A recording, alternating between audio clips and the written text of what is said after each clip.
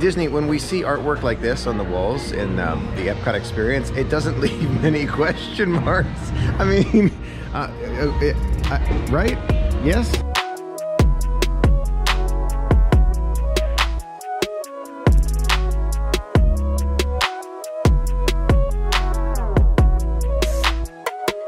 Good afternoon, everyone. Today is another magical day from Walt Disney World. Today we're starting it off at ImageWorks in the Imagination Pavilion to see what's new and what's coming soon. The area behind me you'll recognize as the exit of Figment, but to my left over here, exciting changes are coming. This area is currently closed as we reimagine the future of Epcot. What could it be? Possibly a new meet and greet? Hard to know, but that is definitely new. Now, it's true that there's a tremendous amount going on here at Epcot, from those construction walls right over there to the reimagining of several different attractions and some new things that are going to be brand new, like Space 220. We'll get over there in a moment. But one area that I keep coming back to, and I wonder what Disney might be planning for the future, is this area. If you don't recognize this area, you are not alone. It's that water jumping area right next to the Imagination Pavilion with a great overlook here of the monorail and some construction walls that they're working on right over there. So in the future, this whole building won't even be here anymore. That building will be gone. We'll get a clear view of Spaceship Earth. So I'm wondering, possibly, could this area be used for something brand new that we don't know about yet? As we consider the reimagining of Epcot, we have to consider areas that really don't get as much use as they used to. And I know I'm not alone here when I say that I hope the jumping fountains stick around. I really, really, really enjoy this area. And I'm enjoying it more and more the longer I'm here. I just love just watching the water. Every so often you can catch some as it's going by and not get soaked, but some kids sometimes get soaked, which is kind of funny to watch. But the overall feel of this area, in my opinion, is magical, and I hope it doesn't change too much. The upside down fountain looks totally different from this side. See how the water's coming up this way, and on the other side it's the upside down fountain. It's so cool. Speaking of updates we're not 100% sure about yet, take a look over here. This fenced area with the land pavilion right behind it has been under construction for some time now, and we can see two construction vehicles back there moving dirt around, getting ready for something. We're not 100% sure what it is yet, but I really do hope it's something interactive with guests. Very hopeful. Now, there are plenty of question marks when it comes to the future of Epcot. One of them involves Figment. Will Figment still be the staple in the Imagination Pavilion, or will he possibly be joined by other characters, another different attraction, an updated attraction for Figment? Only time will tell on that one. Now, I would imagine that if there is an update to Epcot, the ride track right here would remain the same. Disney's pretty good at retheming that same ride track. Never saw that sign before. Precision, Vision, Division. Nice. Good times around.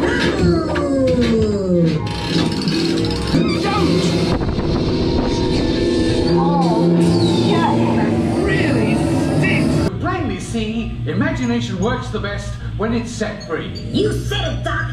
Imagination is a blast.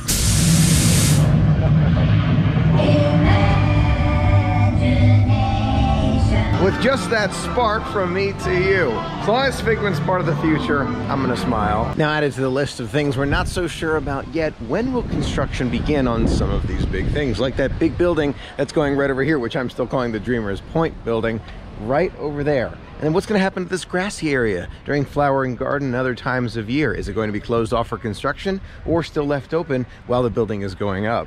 Big question mark. Do you remember the Starbucks that used to be at Epcot? It's called Fountain View. Great Starbucks. A lot of us loved it. It no longer exists in total. There's no building anymore. That's where it used to go, right back there. It is not there anymore at all. Some construction equipment over there, and if you take the monorail, you can actually see the Fountain of Nations is no more as well. Amazing to see the progress that they've made in such short time. You can see the building look pretty standard over there, but there is a giant chunk taken out of the building right there where Fountain View Starbucks used to be. Just like a big claw, just took right out of the side of that building. Really impressive to see. It just goes to show it never stops. It never stops, despite the fact that these walls are the same every single time as we walk in. The wall is every time. What's happening behind the walls is constantly changing. It's amazing. Every time I walk into this area close to Mission Space and Test Track, I feel like there are more walls up every single time. All right, looking to our left over here, that's Cosmic Rewind. We're gonna get a little closer in a moment. See, the walls are following up along here. I feel like these walls right here with the, on the grass are new.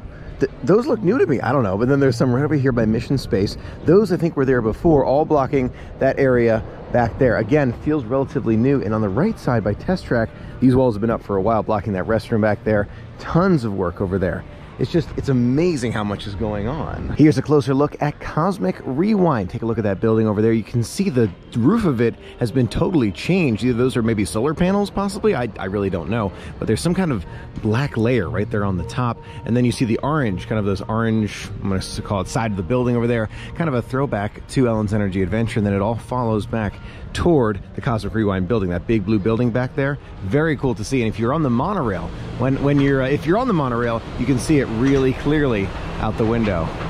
Wow. Here we are by Mission Space. You can see it right there. The wall for it is right behind us. So there's the wall. And kind of in between, you've got the Play Pavilion. Under construction, they formerly known as the Wonders of Life Pavilion. The small blue corner building is the Guardians of the Galaxy Cosmic Rewind building. And then back there, it's extremely difficult to see. There's another building, either under construction or being renovated. And I have a feeling it's going to tie in to the new Play Pavilion. So I'm guessing you kind of go through this way, but not 100% sure yet. We'll find out more soon. Here we are by Test Track, and one restaurant that I am so excited about is Space 220, right back there. You can see the circular building, and you can see it extremely well from Test Track. Very cool to see. There's a yellowish building right next to it. I have a feeling that's maybe just like an exterior that needs to be painted. I have a feeling the outside won't be anything unique. It's what's inside which will make it super special. It's going to feel like you've launched into space and you're floating around enjoying a meal. The opening is now going to be, I think, February 2020. So still super excited about it. Looking forward to special silverware, special menus, special experiences. I want to be one of the first in there. Honestly, that restaurant has been on my mind since they announced it. Now, we knew the donut box was only here for the Food and Wine Festival. Totally understandable. My question is, are they going to leave something here at the Cool Wash throughout the year? We had that cool slushy station, which we had the opportunity to try once this year. Definitely want to try it again. And I'm wondering, I mean, they could leave it open year-round. I feel like it would get used year-round. Just a thought. Now, one way I like to look into the future and ask more questions, because that's what we're doing at this point. We don't have the answers, we have a lot of questions. You can take a look at this, again, Dreamer's Point building, that's what I'm calling it. And there's the Moana Adventure of Water. Very, very cool to see. What is this pink? What's this pink walkway for? Why is that pink? I don't know, but I'm interested to see if this possibly has something to do with more water. It looks like there's water somehow connected. I don't know, maybe it's a walkway. I have no idea, but I'm very excited. Now, speaking of that upside down water fountain we were talking about earlier, take a look, you can see it right there. But what's that? What's that right up there next to it? Is that something new? Something we don't know about yet? I don't know. Another good question, is that the new monorail right there? Come on, Disney. Is that the new monorail? Be honest. Take a look, there's the Guardians of the Galaxy launch building right there. And then next to it, here's that Play Pavilion. And outside, there's this, I don't know, a virtual structure? I'm not so sure. And then you go into the Play Pavilion itself. Super cool. Now, one piece of art that I thought was super smart here, as you can see, look, here is Mission Space. Awesome. What's this right next to it? We already know that Space 220 is going there. What's that? That is the virtual elevator, the space elevator that we're going to be using to get up to Space 220. I love the fact that Disney kept that authentic look with the space elevator, and I have a feeling it's going to feel super realistic. Now, I had to triple check to make sure that there is no official word at the time of filming about the future of Mexico Pavilion, new rides in there. But Disney, when we see artwork like this on the walls in the Epcot Experience, it doesn't leave many question marks. I mean, right? Yes, I think so, yeah. So Coco at Mexico, it's not confirmed, but yeah. Now, as much as that sign may convince you to say that it's definitely going to be Coco at Mexico, don't jump to conclusions too quickly, because you still have the Grand Fiesta Tour with Epcot. That being said, you've still got the parade and the 2000 with the Mickey here, so it's meant to make you think, make you question what could be coming. Now, I know there are many rumors about a future addition to World Showcase in another country, and that's been rumored for years, not kidding. So, do I think one's coming? Yes, I have no idea when, only Disney knows. So we can continue to assume what might be coming, what the future might bring, a surprise, maybe for next D23 and Anaheim, but for now, no new countries. The more and more I look at that concept art in the Epcot Experience, I'm pretty sure at this point this entire area where I'm standing now is where that, and I found out it's the Festival Center building. That's what I'm going to call it now. Festival Center building is going to be. So that means the water play area is now going to be transformed into the Moana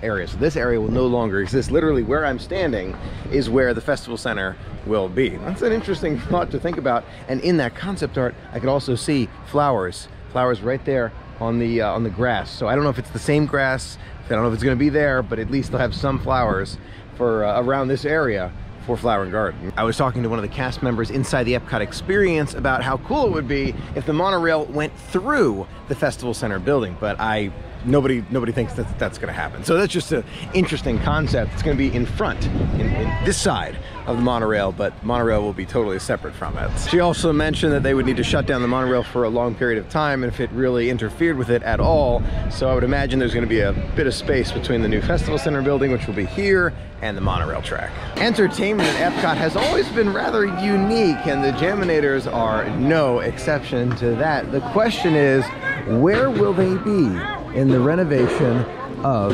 Epcot?